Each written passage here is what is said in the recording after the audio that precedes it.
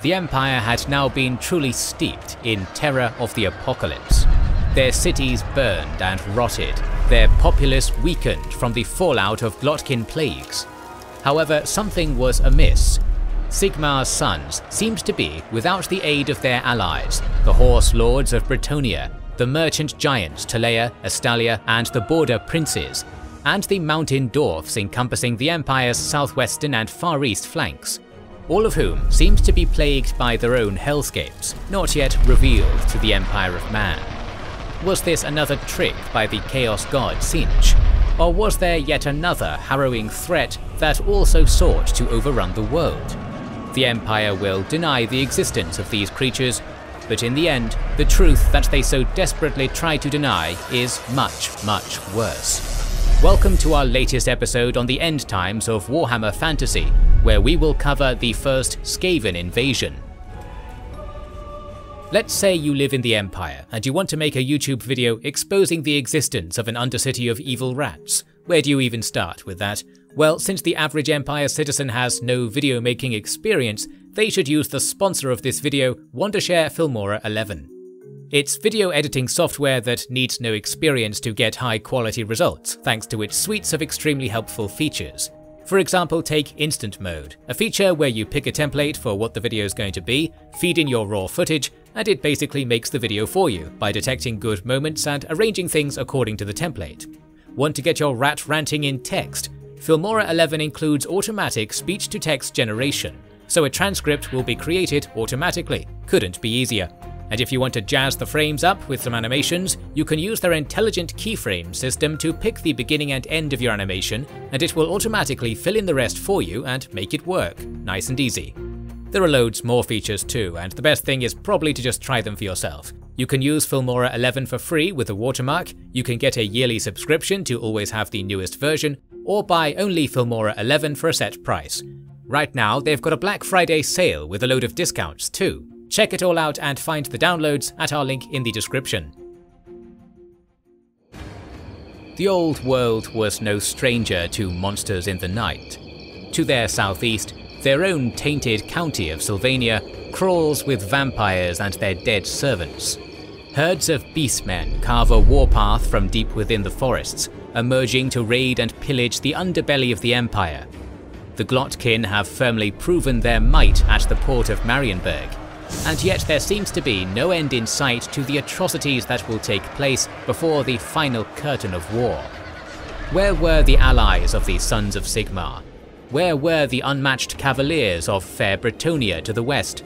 To the south, while the events of the Northern Wars were unfolding, the Empire's conspiracy of silence would be exposed, one tunnel at a time.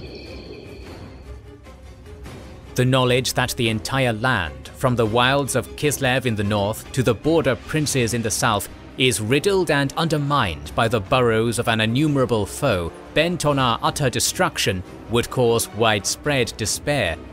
So, though we know of their existence, for the good of the people, those of us in possession of this dangerous knowledge must remain silent and fight them in secret. Hieronymus Ostwald, personal secretary of the Countess Emanuel von Leibwitz. That innumerable, nameless foe was known as Skaven, massive, chittering rat men consumed with verminous hunger. In the end times, these scheming and ruthless creatures wrought international instability through carefully planned assassinations and devastating ambushes. For the Empire, however, there were no Skaven.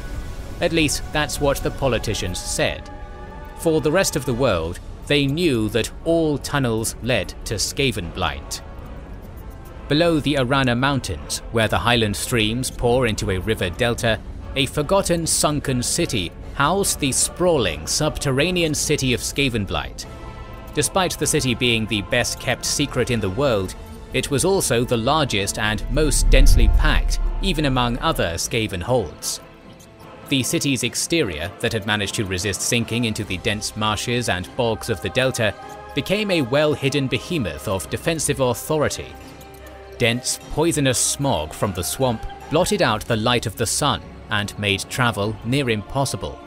Starvation and drowning were common fates among those brave enough to adventure too far into the natural defense. For the few with the misfortune to live long enough and encounter a flotilla of Skaven slaves, they made for easy food for the hordes below. The Lord Sigmar sends me visions of hell. I see gigantic treadmills eternally turning in the dark. I see uncountable masses of swarming vermin standing on their hind legs in a foul parody of man. I see diabolic machines made by deranged mutants. I see bloated queens with atrophied limbs breeding their rotten offspring. All this I see, and in my head, the dreadful tolling of the cursed bells still screams. It won't stop. The multitude of red eyes stare at us from the darkness of sewers and graves. They loathe us, and they will rise to devour us for all our sins. Make it stop. Please make it stop. Hieronymus Buscus. Skavenblight proper, deep within the bowels of the earth, was a city booming with technological horrors and hordes of rat-men. The underground metropolis is a stinking, perplexing maze of crude architecture framing horrid pits and laboratories. While the slaves from each clan toil away in mines or submit themselves to torture and experimentation, stronger rats that are fit or high enough in status compete in deadly arena games.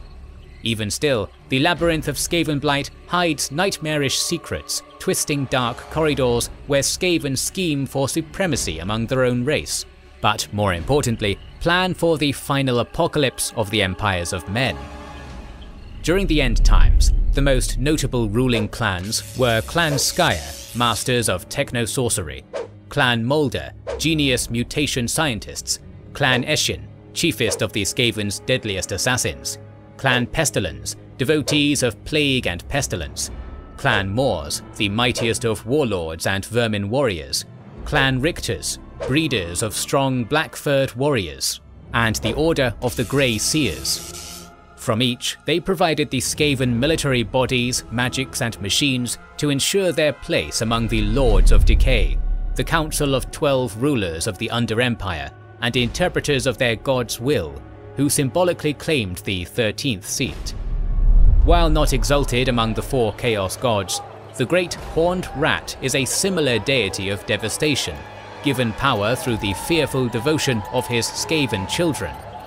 He gnaws upon reality with a patient, endless hunger and awaits the day of the Great Ascendancy, when his Skaven children will overrun the world. With each year that passes during the end times, the time seems to creep ever closer. By the time the Skaven executed their first great scheme during the end times, the military of Skavenblight boasted the most horribly advanced machinations in the world. Fueled by the most coveted resource of the Skaven, Warpstone, their weapons of war harnessed the deadly and highly corruptive magic not banished by the vortex the High Elves in Uthwan created so long ago. For the Skaven, Warpstone is even more precious than gold and jewels, for within the queasy green glow of the crystalline substance is the power to mutate, corrupt, and poison anything that comes too close to the material.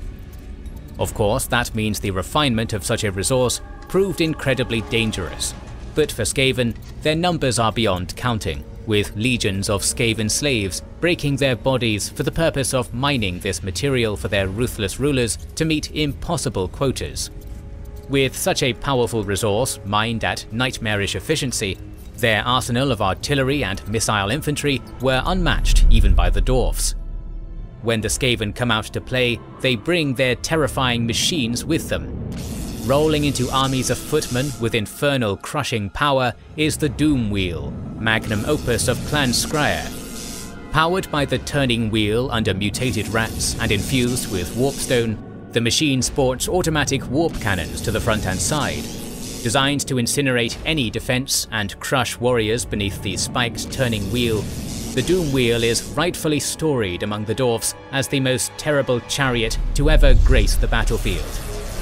A smaller sister creation of the Skaven is the Doom Flayer, a motorized metal sphere that deploys massive blades at the front of the wheel to slice through foes like a knife through butter. Fast and armoured, the iron ball will pierce through enemy lines and avoid most missile fire with ease. For talented rats that had earned the favour of the Warlock engineers, they could be assigned to maintain and operate the Under-Empire's artillery. The Plague Claw catapults, Pestilent Contagion, and the intensely unstable but fiendishly effective Warp Lightning cannons were the two favoured artillery to bring into siege and field battles alike. Protected by thousands of clan rats and storm vermin infantry, the artillery would tear through defences and monsters alike to carve a noxious path to victory for the Skaven. For an army facing the Skaven during the end times, there were yet more horrors to face.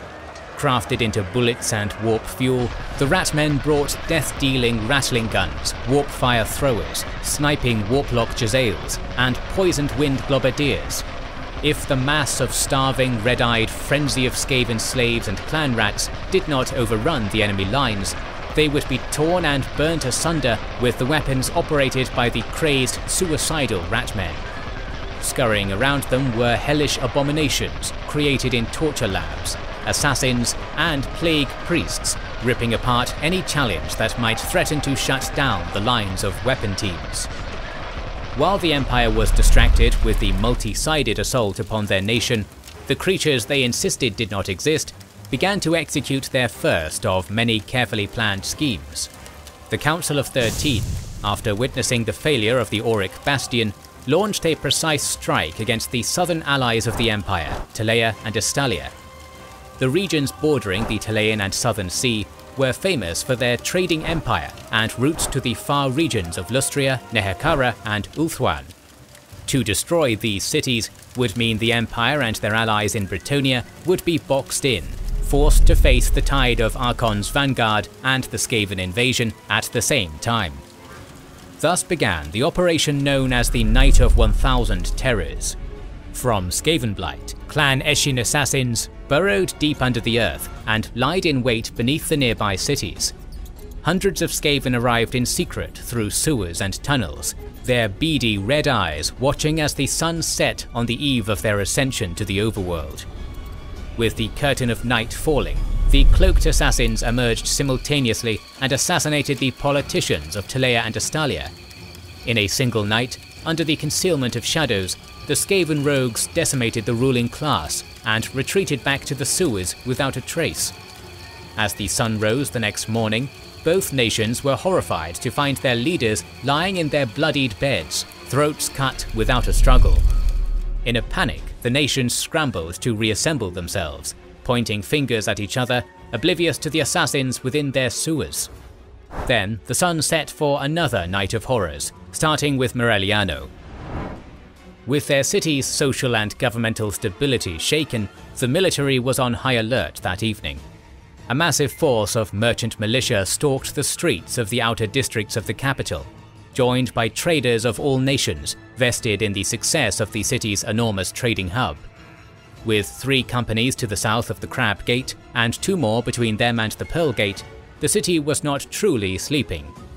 Over the deep canal and the Beggar's Channel, crossbowmen guarded the inner and outer seawalls of Morelliano's 2 entrances.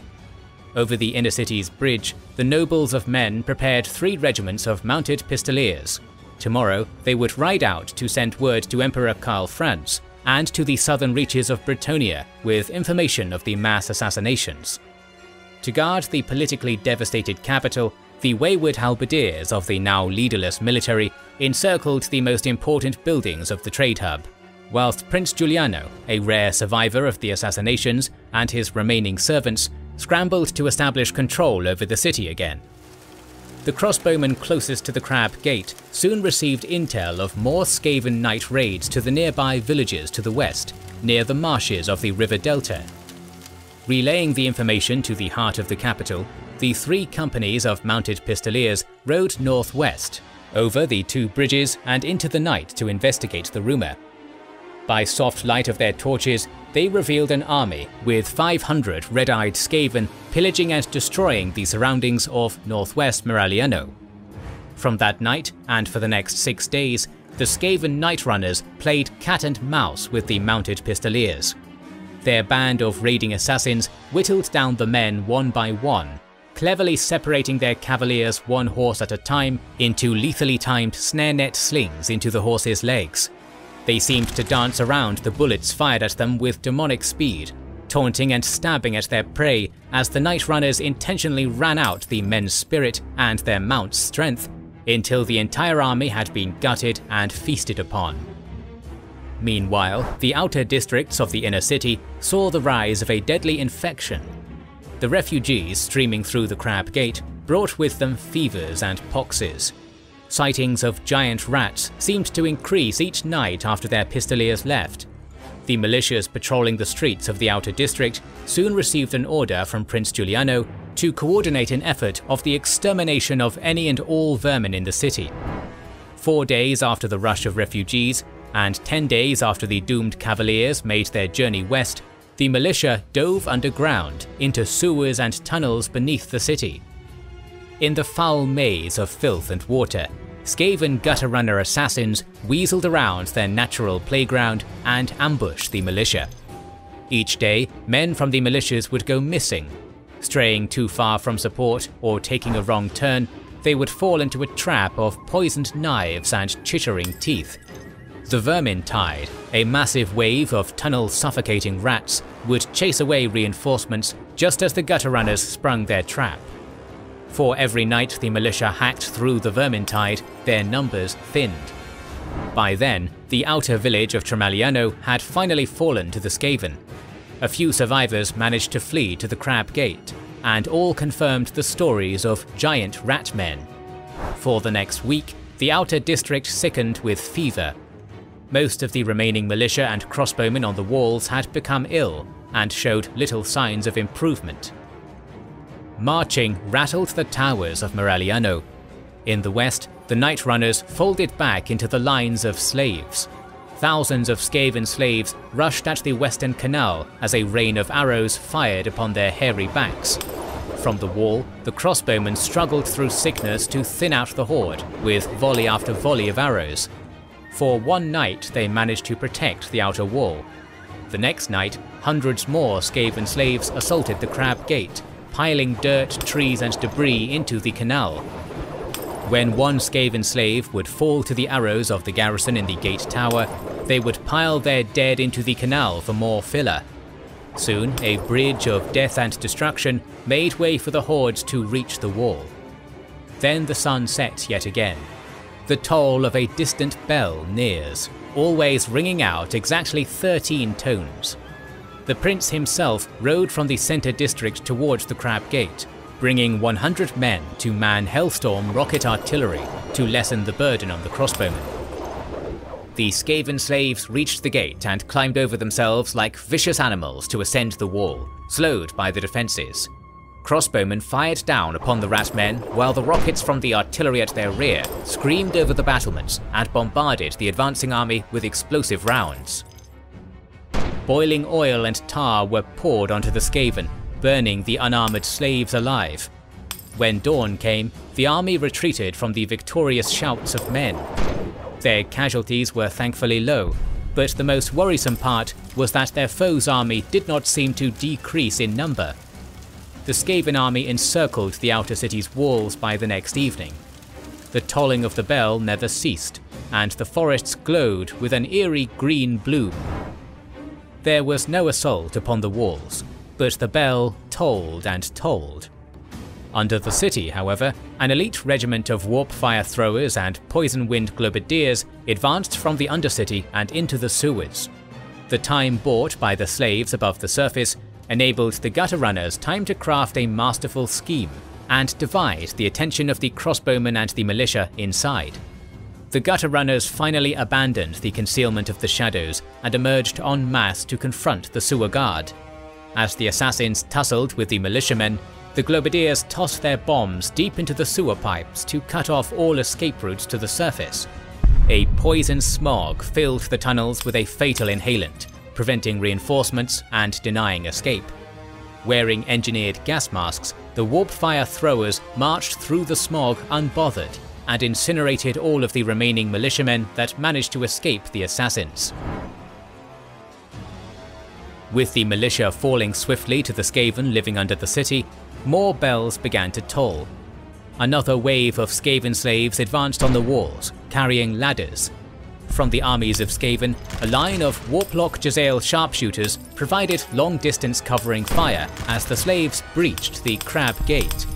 The Hellstorm rockets were not able to keep up with the sheer numbers of invaders, and eventually became swarmed with Ratmen. The first defense of Maragliano had been annihilated in a carefully executed plan. Prince Giuliano retreated to the central hub of the capital and prepared for the worst.